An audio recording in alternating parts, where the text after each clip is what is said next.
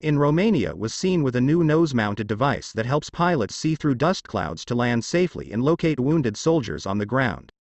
As seen in the photo at the top of this article, the HH-60M is equipped with a Degraded Visual Environment Pilotage System, or DVEPS, which is the uppermost, forward-facing sensor on the nose of the aircraft.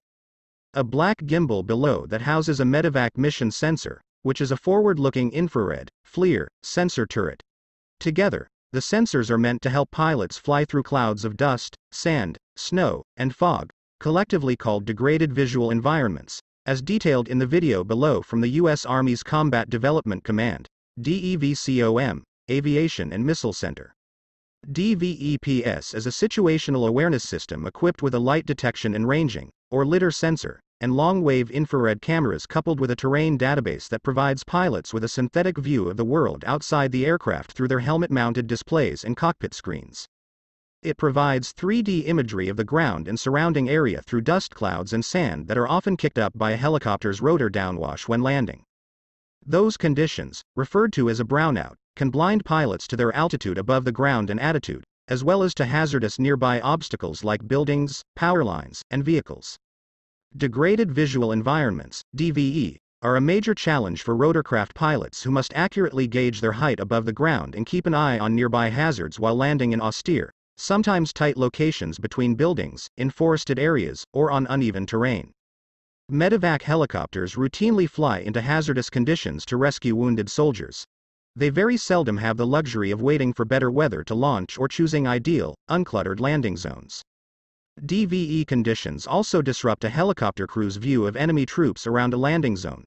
The Army defines DVE as reduced visibility of potentially varying degree, wherein situational awareness and aircraft control cannot be maintained as comprehensively as they are in normal visual meteorological conditions and can potentially be lost, according to the DEVCOM.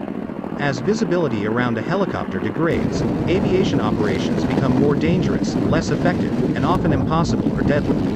DVE can be caused by aircraft but also can be environmental. Smoke from nearby fires, fog, snow, rain, and smog, among other environmental factors, can produce DVE conditions in which it becomes inherently more difficult and dangerous to fly. The system also provides an image of the LZ to assist in identifying the location of the patient and obstacles to extracting the patient in a quick and safe manner, an Army aviation spokesperson told the War Zone. Though it is called a pilotage system, it is not currently intended to pilot the aircraft with any level of autonomy, but instead feed vital situational awareness information to human pilots, the Army spokesperson said.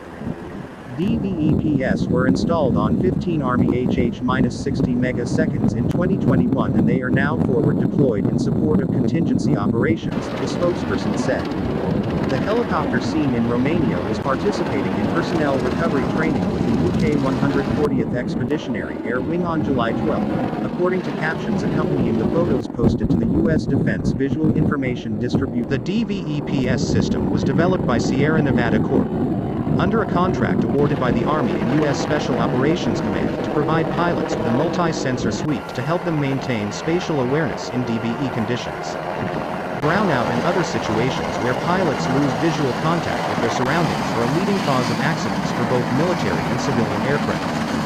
SNC's DVE technology also provides terrain and obstacle awareness, including cable and wire detection, in limited visibility conditions. DVEPS offers a leap-ahead capability to enhance situational awareness today and provides the foundation for an incremental growth path to a much greater capability such as pilotage or supervised autonomy.